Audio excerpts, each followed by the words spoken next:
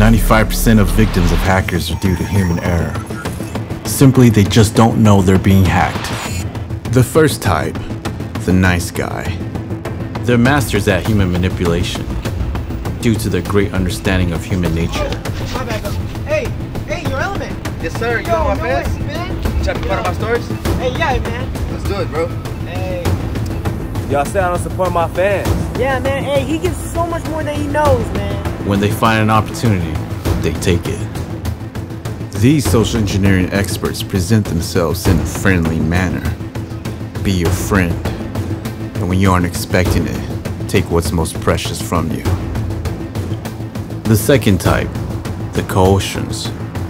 They'll catch you doing things you shouldn't be doing. From sextortion, webcam blackmail, and email phishing. If you notice a flicker on your screen, it's too late. They already got you. The last type, the world changers. The most dangerous of them all, the incognitos.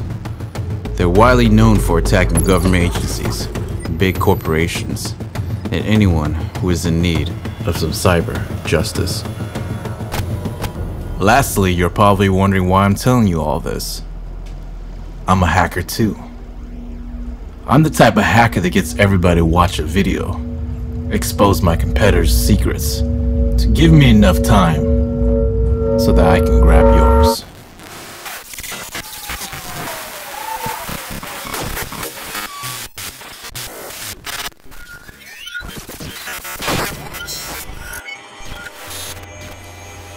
"95% of victims of hackers are due to human error." Why? Simply, they just don't know they're being hacked.